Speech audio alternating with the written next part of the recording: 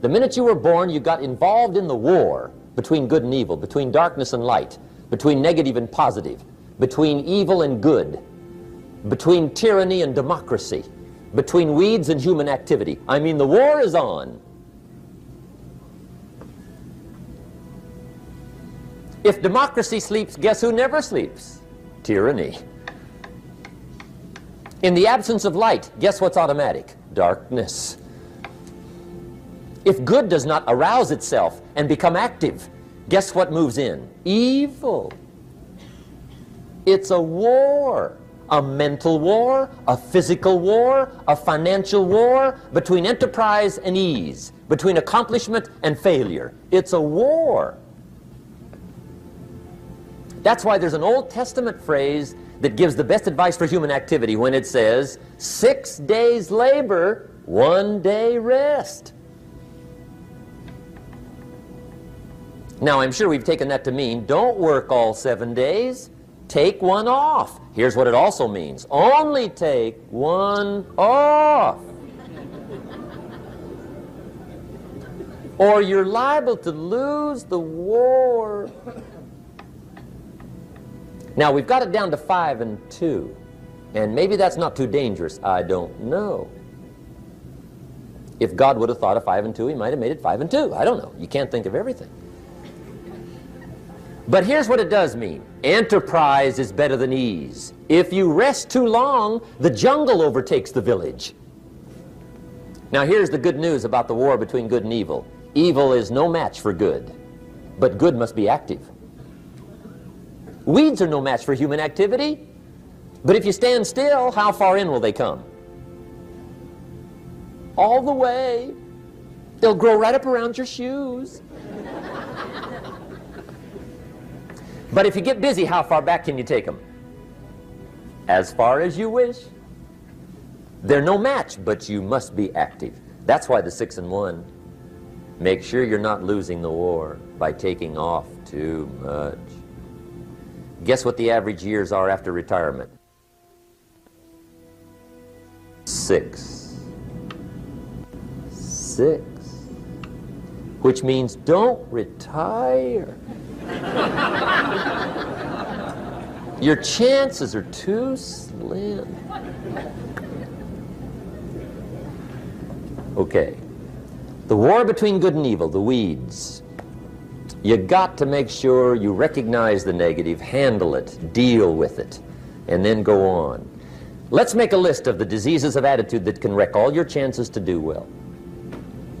One of the words that destroys everything is called neglect. Neglect. And I found this out. A week of neglect could cost you a year of repair. It isn't worth it. So what to be on the lookout for? Here's the list. If you were making it, you'd have the same list I've got.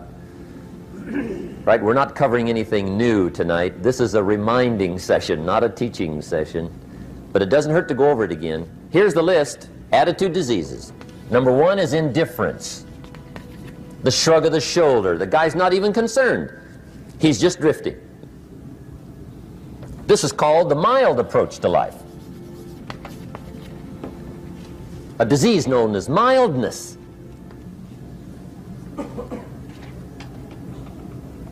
The guy says, well, I can't see getting all that worked up. Well, to be any kind of winner, you got to get worked up. There's one problem with drift. You cannot drift to the top of the mountain.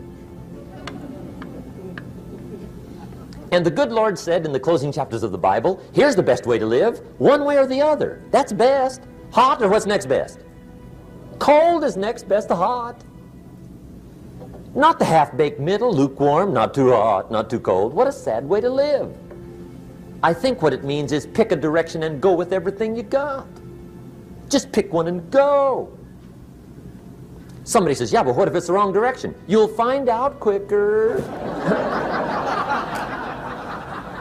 It won't take you 25 years to wake up and say, oh no, I've been walking the wrong road. I told my staff the other day, next best to prosperity is adversity. If one doesn't get you, pray for the other.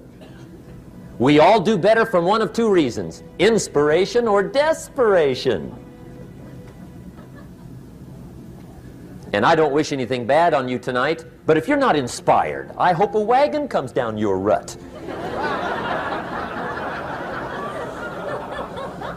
Whatever it takes to get you to try harder, read more, set your goals, and go for it. Somebody asked me one time, what quality would I pick if I wanted to work with somebody? And you know what I picked first? Number one, strong feeling. Please, number one, give me somebody that feels strong about most anything. I don't even care, just so they believe it. Even if they disagree with me. Wonderful, just so they disagree vigorously. I'm not saying it's easy to win those kind of people to your point of view, but I'd rather do that than to try to resurrect people from the dead. Pump them up every month, pump them up, pump them up. I pass. The good Lord needs a leader for the early Christians. Remember the early days of the Christians? Not like today. If you were to stand up in the early days and say, I'm a Christian, cut off your head, toss you and your wife in jail, let you rot. I mean, those were ugly days. Being a Christian back then was not called socially acceptable. They didn't have 125,000 in the Los Angeles Coliseum to hear Billy Graham on a Sunday afternoon. Not back in those days. Back in those days when the Christians got in the Coliseum, it was a different story, right? I mean, the word was, stay out of the Coliseum, especially on Sunday. Last Sunday was Lions 33, Christians nothing. See, those were mean, tough struggle days for the Christians. Now, when the days are mean and tough and struggling, you got to have some kind of leader. Do you know who the good Lord picked for the leader when the days were mean and ugly? Saul from Tarsus. That's who he picked, Saul. I'll tell you what, I would have picked him. You would have picked him. Anybody would have picked Saul. Saul was one of those incredible guys. Once he got into something, look out. Everybody in the community knew what Saul was in. Because whatever he joined, he'd flip all the switches, open up all the dials, turn on all the faucets, and go like mad. He was known as All-Out Saul. I mean, he was something else. Now, at first, it wasn't working out well. Saul hated Christians, which makes a poor leader, right? I mean, that won't work. Saul got this bug somewhere about the Christians. He got to hating Christians. And he hated them so bad, every time somebody would say Christian, he'd fly into a rage. And I guess he decided one day, it was his mission in life to get rid of all the Christians. He was Saul anyhow, could do most anything he wanted to. So he got him these letters of authority to go around to the various communities and hunt down the Christians. They said, do whatever you want to with them, Saul, they're unpopular anyhow. Drag them in the streets, whip them, stone them, torture them, kill them. You mention the name Saul from Tarsus to the early Christians, I'll tell you what they would do. They would run, hide, lock the doors, leave town, dive underground. I've been in the catacombs of Rome where they hid. He was mean. I mean, terribly mean. But remember the story? One day Saul's making it for Damascus. Heard about some new Christians, flies into a rage, takes off for Damascus. And the story said he was angry. There's a little sentence in the story that says, on his way to Damascus, he was breathing out threatenings and slaughter, which meant he felt rather strong about the idea, right? That's strong, that's strong. But on this journey, right, according to the story, as Saul was making his way to Damascus, the good Lord looks down out of heaven and says, there's my man, Saul. He's got to be something else. And according to the story, this great light shines out of heaven, knocks him flat, right off his horse, grinds his face in the dirt, and blinds him for 3 days. The good Lord using recruiting tools we can't use, but when you're Lord, right? To make a long story short, Saul from Tarsus becomes converted to Christianity. He becomes Paul, the great leader, the apostle. And without a doubt, the good Lord got him a dandy. One he didn't have to pump up every month. In one of his later writings, he said, the things I once hated, I now love. The things I once loved, I now hate. See, that's strong. Here's the key to the good life. Learn to put everything you've got into everything you do. Whatever you are doing, pour it on. It will quickly open up into opportunity or quickly disclose to you that you ought to be doing something else. The delusion is, if I had a better job, I'd really pour it on. See, that's delusion. Wherever you are, pour it on. Don't give somebody half a job for a day's pay. Pour it on. See, that'll help change your life. Get rid of this disease. Here's the next attitude disease, indecision. Mental paralysis. The guy can't make up his mind and it becomes a disease. Pretty soon he knows he's got it. The guy says, well, I know I'm on the fence. But he says, what if I get off on the wrong side? Listen, after a while it doesn't matter. Just get off. Any side will do. A life full of adventure is a life full of many decisions. The ones that turn out to be wrong give you better experience to make better decisions. So don't see how many decisions you can get out of, see how many you can get into. That's where the adventure is. So shake off this disease, indecision. The next one is doubt. Doubt's like a plague, and one of the worst is self-doubt. There are many, but that's one of the worst. The guy doubts himself, doubts if it'll last that long for him, doubts if he can do that well, doubts if he can make that much, doubts if he can accomplish all that. A chronic, excellent self-doubter. You can imagine what damage that does to your future. So here's the key. Turn this coin over and become a believer. And there's many things to believe in. One of the majors is yourself. The understanding of self-worth is the beginning of progress. Now, if those three don't get you, this one will. Worry. That's a devastating disease. Worry. Worry causes health problems, social problems, personal problems, family problems. It's devastating. Worry long enough, it'll drop you to your knees. Could reduce you to begging. I know how bad this one is. I used to have it bad. I used to be known as a super worrier. Not a super warrior. No, super worrier. My family wished I'd have been a warrior.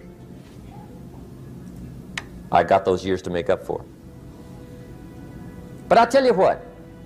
My advice to you is do what I finally did on worry. Give it up. Who needs it? I'm not saying it's easy. I'm saying it's worth it. It took me almost 1 year to kick the worry habit, and it was not an easy year. It was one of the toughest years I ever spent, but I finally got that monkey off my back. And I discovered you could live the most incredible life free of worry. Not free of challenge, not free of difficulty, free of worry. I learned how to do it, and you can. Here's the next attitude disease. Overcaution. Some people never will have much. They're too cautious. Now, you can also be too reckless, but you can also be too cautious. This is called the timid approach to life. And my caution was always the risk. Risk used to drive me right up the wall. I used to say, what if this happens? It's called the language of the poor. What if this happens? And on top of that, if this was to happen, look at the fix I'd be in. I better not try. I could always ace myself out. Then I'll tell you what changed my whole life when I finally discovered it's all risky. The minute you were born, it got risky. If you think trying is risky, wait till they hand you the bill for not trying.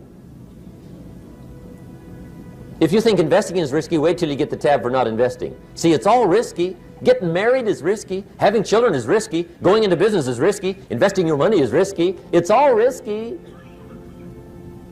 I'll tell you how risky life is. You're not going to get out alive. That's risky.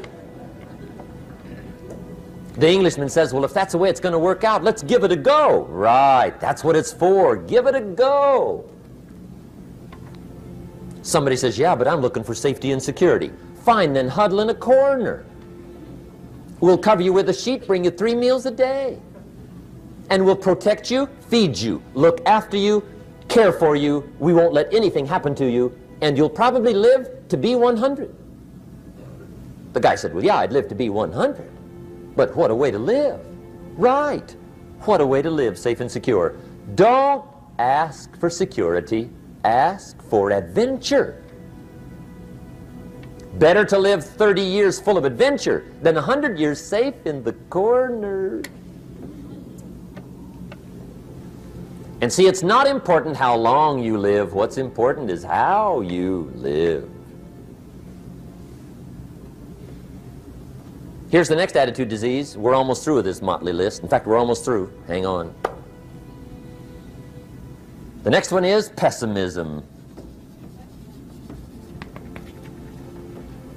Pessimism, the deadly disease of always looking on the bad side, the problem side, the difficult side, checking all the reasons why it can't be done.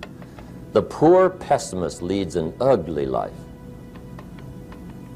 He doesn't try to figure out what's right. He tries to figure out what's wrong. He doesn't look for virtue. He looks for faults. And when he finds them, he's delighted. How ugly. This is the poor guy who looks through the window, doesn't see the sunset. He sees the specks on the window.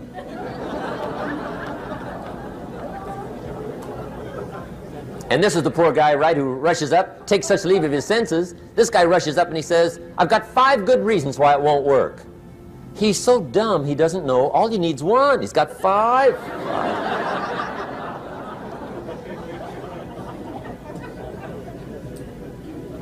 To the pessimist, the glass is always half empty. To the optimist, the glass is half full.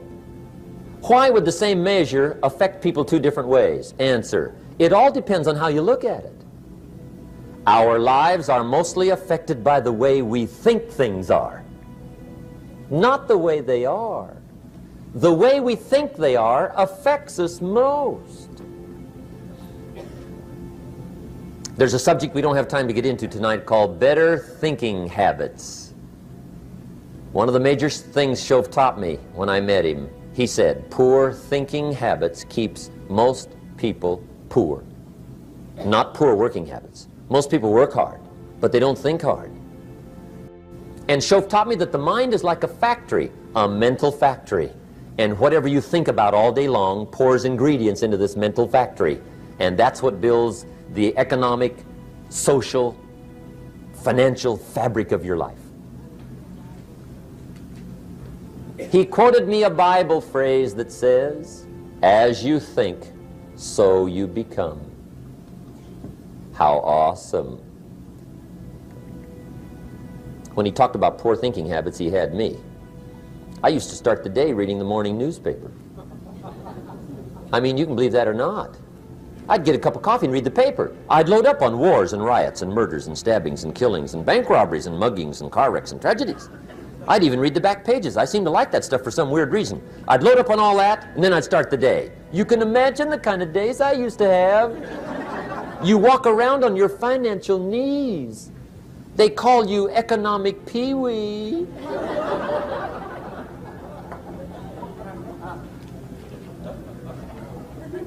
The guy says, I want to be a great leader. Wonderful. The first thing we do is follow him to his house.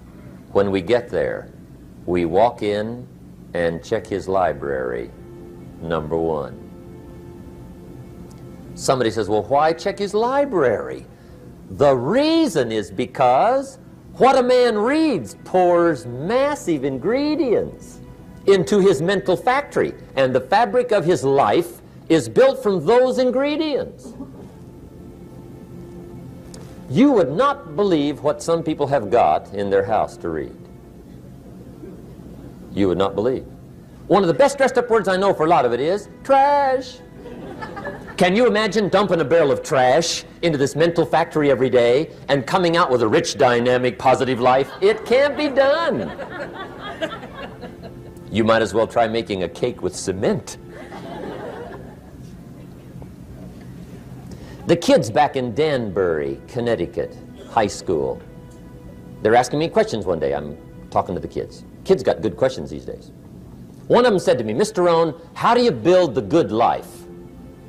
I said, it's simple. It's not easy, but it's simple.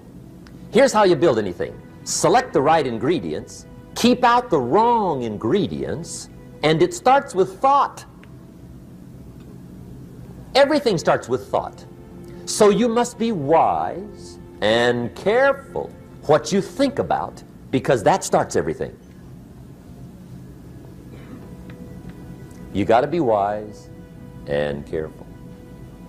I asked the kids, what would happen if somebody dropped sugar in my coffee? They said, well, you'd be okay. I said, what if somebody dropped strychnine in my coffee? They said, well, you'd be dead. I said, correct. Lesson 1. Life is both sugar and strychnine. You gotta be careful. I said, what if my worst enemy drops in the sugar? They said, will you be okay? I said, what if my best friend, even by accident, drops in the strychnine? They said, well, you'd be dead. I said, correct. Lesson 2, watch your coffee.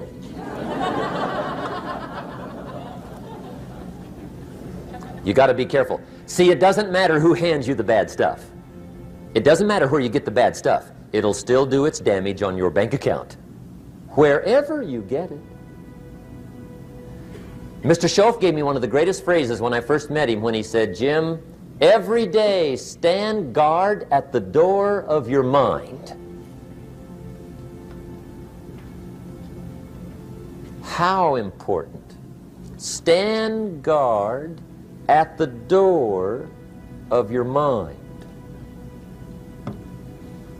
And you decide what goes into your mental factory. Don't let anybody just dump anything they want to in your mental factory, because you've got to live with the results.